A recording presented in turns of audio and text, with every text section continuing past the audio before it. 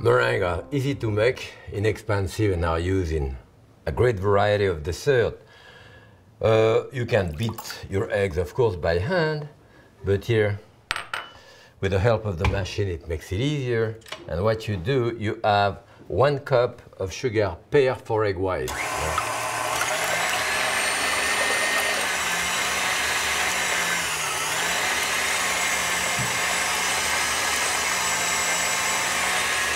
This takes a couple of minutes to go.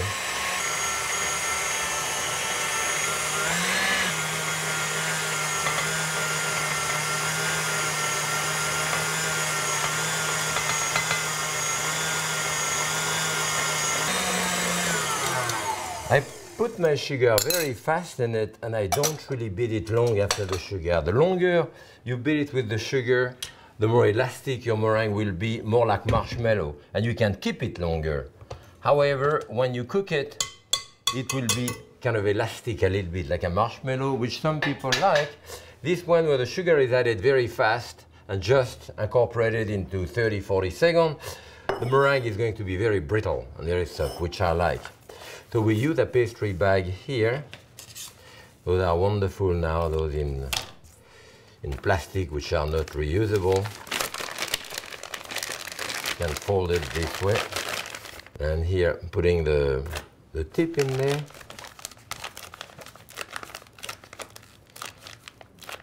It should fit right here. If you don't want it to run when it's something more liquid, twist the end of the tip and push it inside so that nothing can come out of it. You want to fold the border so you don't get it all dirty all over. And then you can fill it up, of course.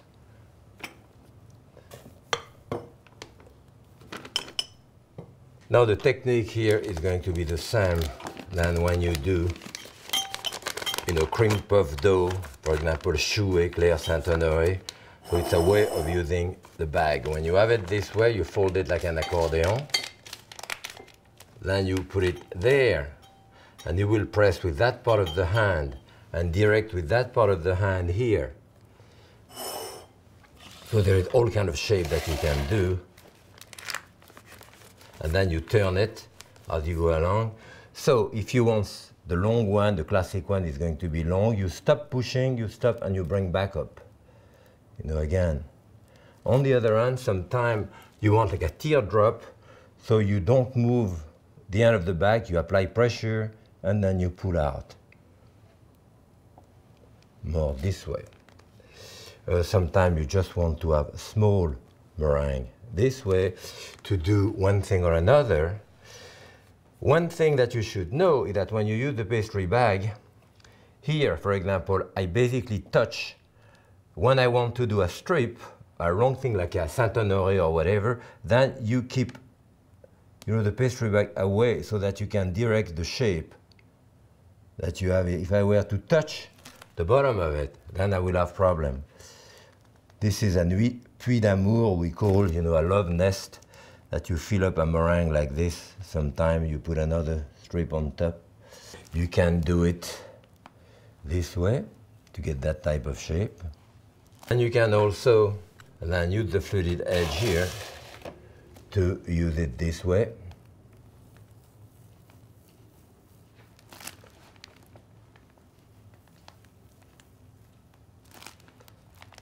As well as round one. Now you want to put a bit of powdered sugar on top of it.